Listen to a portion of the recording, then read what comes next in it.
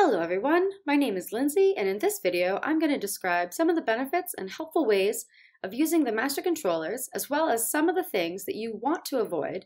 That way your master controller experience is smooth, because this is an advanced rigging technique and it might take a little bit of practice getting used to.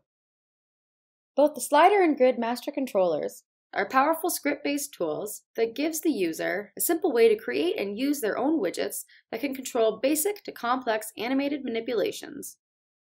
The master controller has its own view and toolbar, and we can bring those up just by using this drop-down tab to display the master controller view, and we can also pull up the toolbar by right-clicking and selecting it from the menu.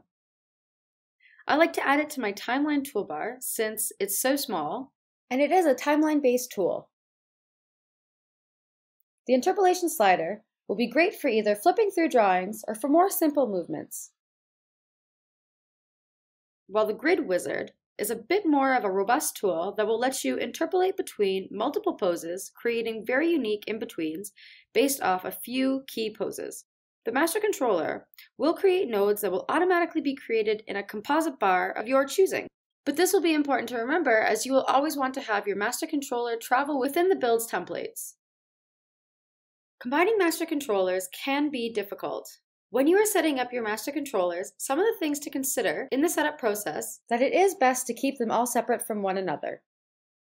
This way you can avoid them from interfering and overriding each other.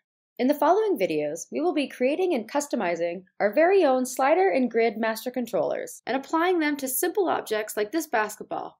So you can quickly pick up the tools and create your very own master controllers, so you can eventually apply these techniques to larger files like 360 rigs.